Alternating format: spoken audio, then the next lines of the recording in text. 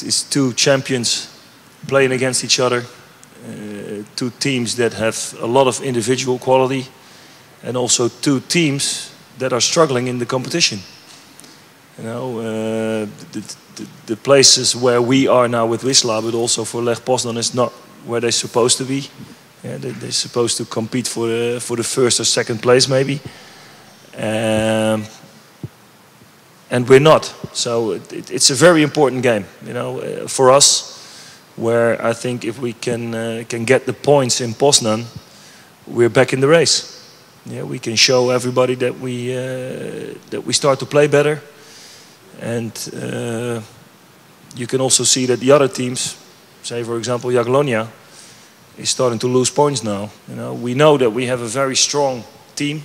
You know, I'm not talking about 11 players, but I'm talking about 16, 17 players, which all are competitive, and that can make the difference in the competition. So this game is very important for the league. You know, if we can win, or if we can get a result in Poznan, we're back in the race. You know, so that's important to us. You know, we prepare the game.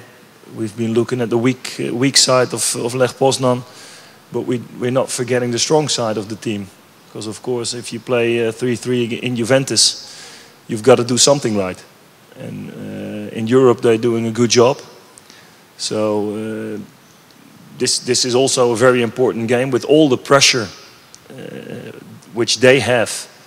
It's going to be a difficult game for them also, and we just prepare ourselves to win the game. That's why we go out there, and like I said, we want to get back in the race for the championship, and then it's an important game.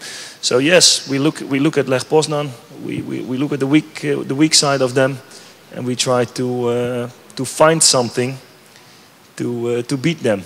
But then again, I just told you all the injuries we have. We're not sure who can play yet.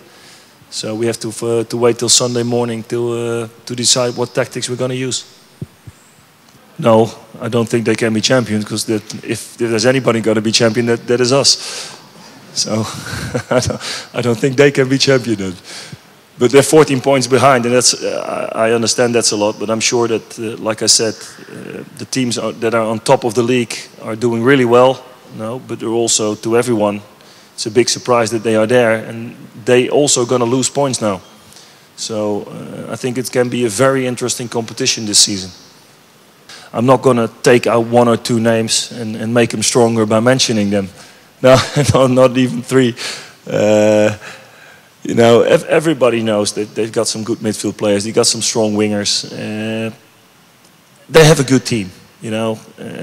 So what they're doing this season is of course very disappointing to them, of course, that they're in the middle of the table.